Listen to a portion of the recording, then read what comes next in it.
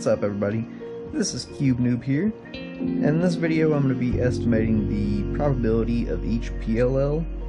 I saw this really cool post in this Facebook group I'm in, the speed cubing community, where this guy had calculated mathematically the probability of each case. In this video I want to do it just by taking a large sample and recording which case I get in each trial. And I think if we take a large enough sample, we should get a pretty good estimate. We got 21 cases, so I'm thinking I'm going to do at least 100 solves to even get close to a decent estimate. I'm going to try to do more than that though. And of course, you can see why I'm not probably ever going to do a video on OLL on this. It would just be incredibly tedious. I would probably need to do at least a few hundred solves at that point. So yeah, but anyway, I'm going to be going by JPerm's PLL algorithm guide, so if you're wanting to see these same cases in the exact same order, just go to JPerm's PLL guide. You should be able to find that no problem if you just punch in Google. And anyway, let's get into these solves. I'll be using CS timer just to get my scrambles, just to make sure my scrambles are totally unbiased, because I mean, if you're just scrambling with your fingers, I mean, your fingers are a little bit biased, right? Like, you tend to do the same algorithms in your scramble. But alright, let's get into it.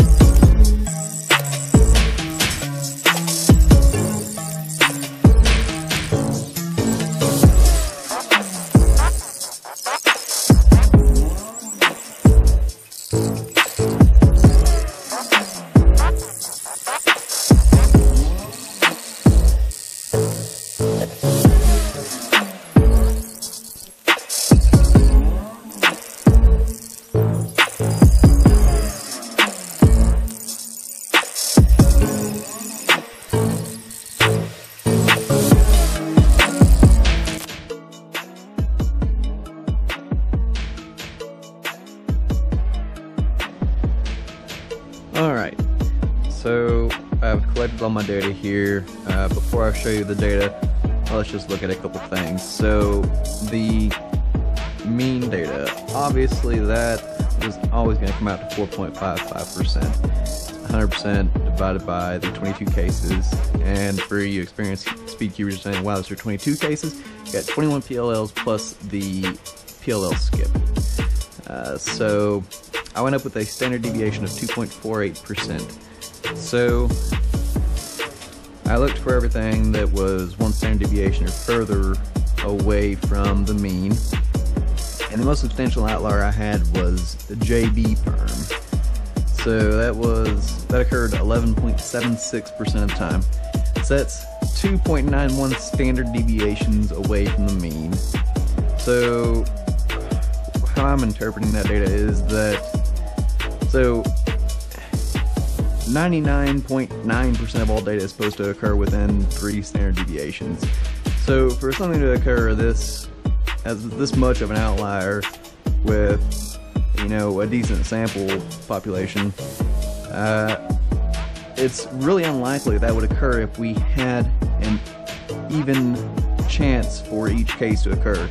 If each case was the same likelihood to occur, there's really no way we would wind up with any case having a standard deviation this high, especially with there only being 21 cases.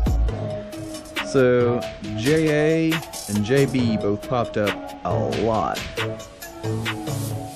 N perms did not pop up very much, NB especially did not pop up much, and H perm did not pop up much. PLL skip, unfortunately, I'm sorry if you all are going to a competition and you're looking for that PLL skip, really hoping to get it. I mean, of course, if you know COLL, I don't know, maybe you're more likely to get PLL skip. And of course, I'm sure that also skews all of this data if you're doing COLL.